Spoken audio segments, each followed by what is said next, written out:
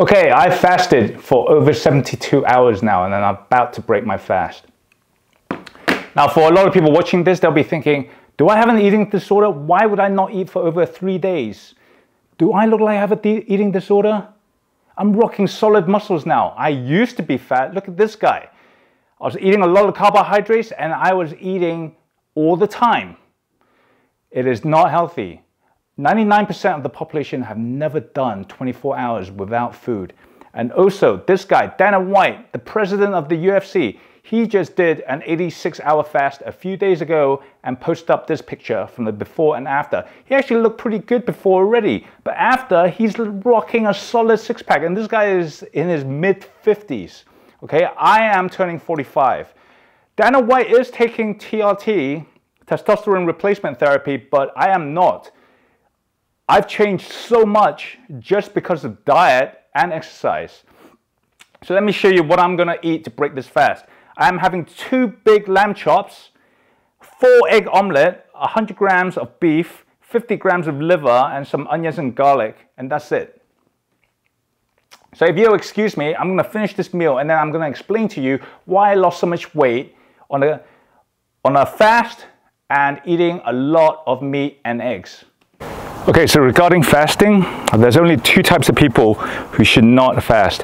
1, people who are already underweight, and 2, people who have low blood pressure.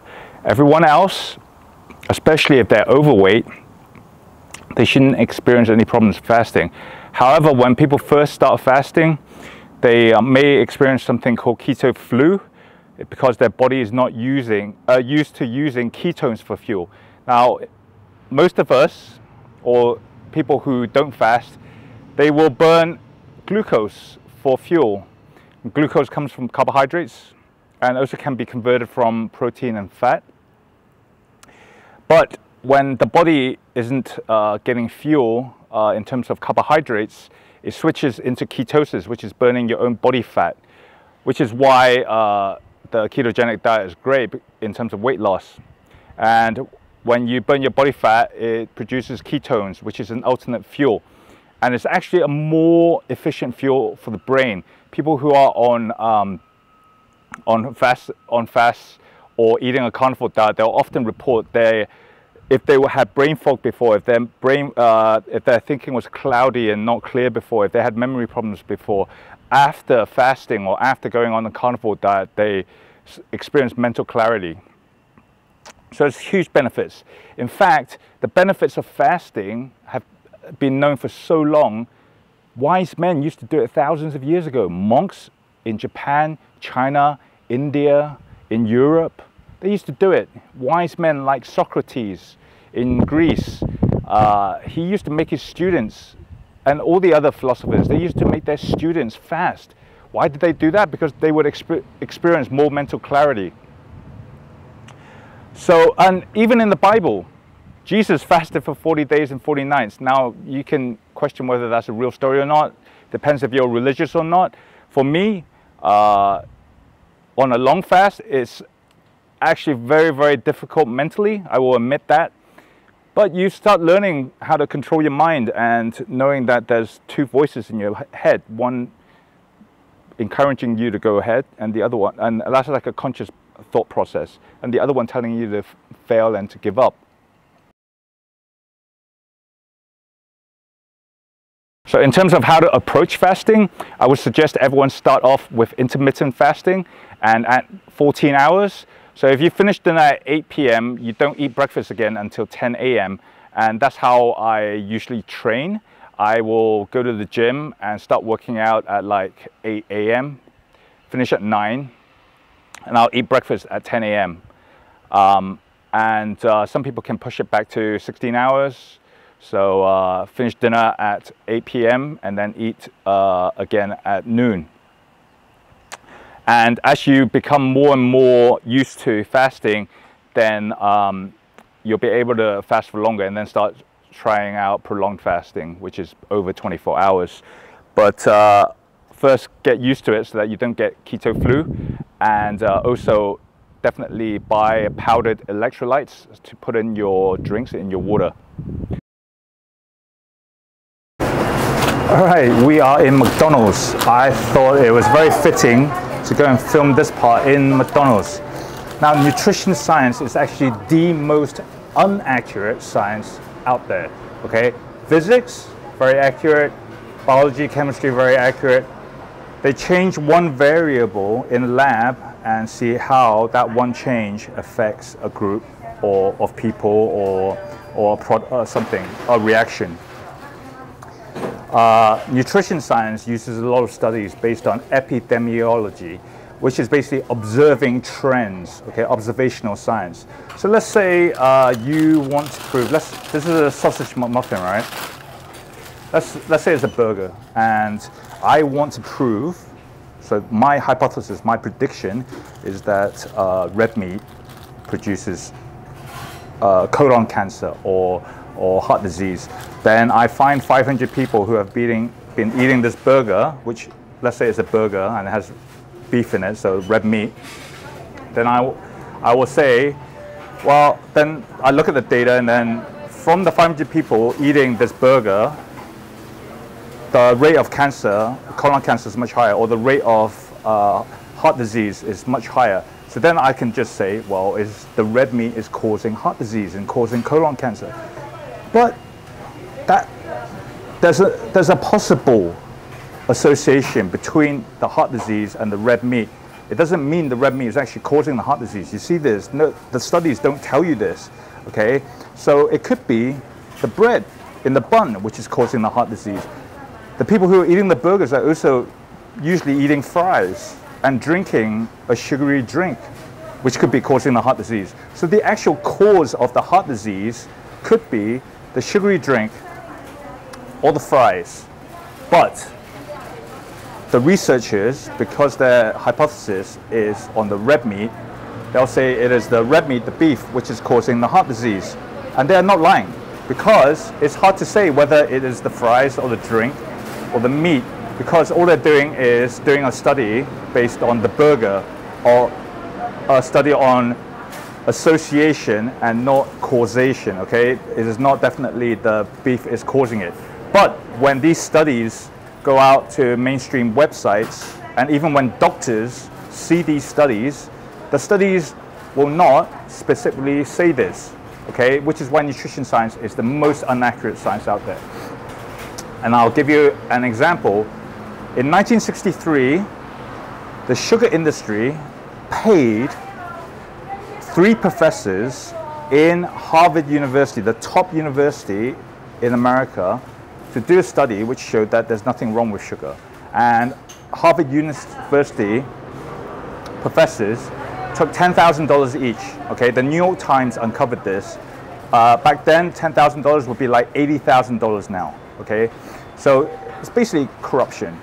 And Harvard University, even now, will still say, if you go to the Harvard Medical School website, it will still say saturated fats cause heart disease, cause cardiovascular disease. But there's a lot of research which shows sugar and carbohydrates cause that. That's why nutrition science is so inaccurate. Now, I don't want to get sued by Harvard Medical School, so I'm not going to say they're being paid by food companies or whatever, but food companies will definitely fund research, okay?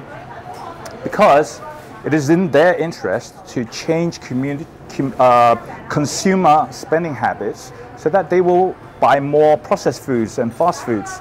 They don't want consumers to eat healthy whole foods or meats because the profit margin is very low. They want them to eat processed foods. So if you are not going to eat red meats, you are not going to eat meats, you are not going to eat eggs, what are you going to eat? You're just going to eat processed foods. There's a trend towards eating vegan, eating more vegetables, but that's another issue. That diet has its own problems. But the main thing is to avoid processed foods, fast foods, and high carbohydrate content, because that is the real cause of heart disease. And I'll tell you another company, and this one I am not scared of being sued, because I've put all these things in the description below so that you can click on the link and see what this has happened. The corruption in 1963, where the sugar industry paid Harvard professors, and this about Kellogg's, okay? Now, most people think breakfast is the most important meal of the day, all right? It's a well-known saying. If you Google that, you will even find websites where there will be doctors on those websites talking about studies which show that if you eat breakfast, it will boost your metabolism and be healthy for you. Guess who funded the study? Kellogg's. So if you Google, breakfast is the most important breakfast is the most important meal of the day, but you add Kellogg's to the back of the search, then you'll find that saying was actually invented by Kellogg's. Of course they would invent that because it sounds good and it boosts their sales, okay? And what is even more ridiculous, again, is in the link in the description below. If you Google Kellogg's masturbation, then you will find basically he was a very religious man. This is like 100 years ago, right? He was a very religious man, and he felt that sex and masturbation was really dirty and wrong. And he felt red meat boosted sex drive, okay? So he wanted to invent a breakfast made of grains which will lower sex drive. Links in the description. It is in English. For my friends in Taiwan, I am sorry if it's not in Chinese. You'll have to translate it yourself. But, well, lowering sex drive isn't exactly healthy, is it? And I'm not saying Kellogg's products today, they're deliberately trying to lower sex drive. I'm just saying the founder of Kellogg's, that was his aim.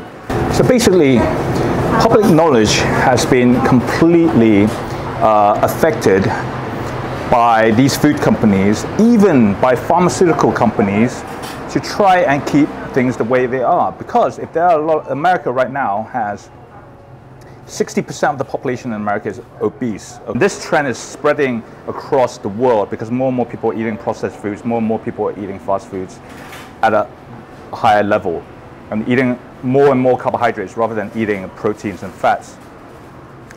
And this trend, they want to keep it. Pharmaceutical companies sell hundreds of billions of dollars worth of insulin, of anti-cholesterol drugs, of anti-diabetic, anti-blood pressure drugs.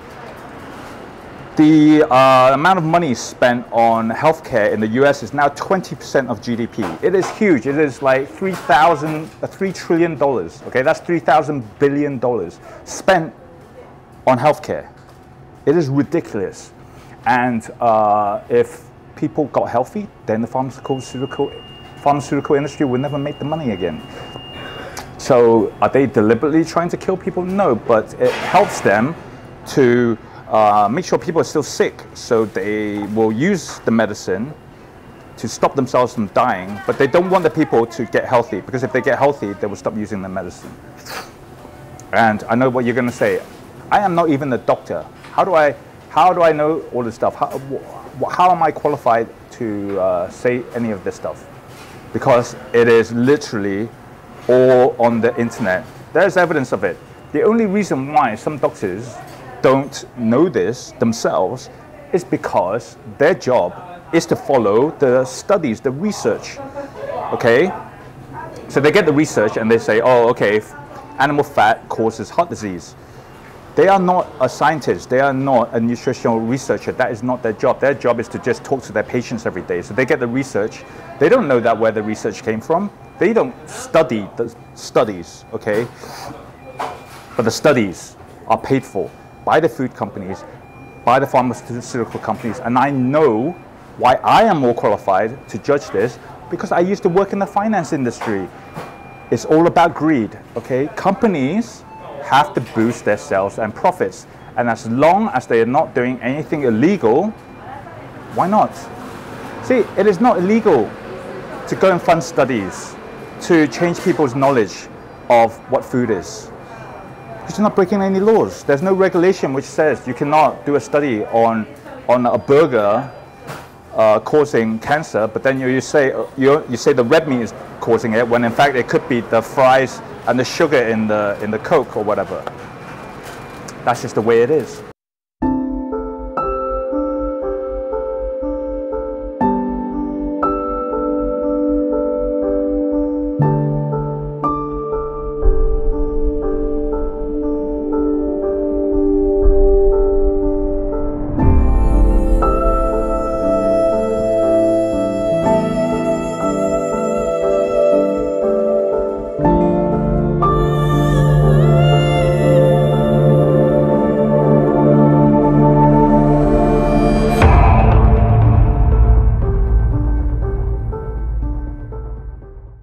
yeah, do me a favor. If you like the video, please subscribe and like the video. I promise I will never ever post like that ever again. There's one more thing which I forgot to mention with regards to fasting, and that is why I did the 72 hours. Basically in 2016, a Japanese scientist, I'll put the links in the description as well, discovered that prolonged fasting creates a state called autophagy, where the body will basically recycle all the old crappy cells that's in the body. And he won the Nobel Prize in 2016 for it. So it's pretty important scientific discovery. It is not like us recycling our skin cells. We recycle skin cells every few weeks. There's a lot of cells in our bodies, even cancer cells, which our bodies will not recycle ever. So when you put your body into a state of starvation, which is what fasting is controlled starvation, the body can't get more protein, so it has to dig up old damaged cells for protein, which also happen to be cancer cells. Now, a lot of people don't understand that we don't just get cancer cells when we get cancer. We get cancer cells every day. And people only get cancer when the number of cancer cells in the body build up to a large amount.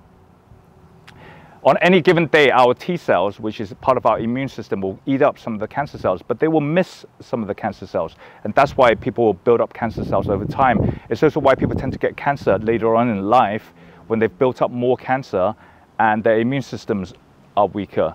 So fasting up to 72 hours will cause your body to starve, and for your T cells, your immune system, to go and start hunting cancer cells, and it will reduce cancer risk. And that's why I did it. So I hope everyone learned a bit from this video and will be able to use better strategies in terms of their dieting and just healthier lifestyle.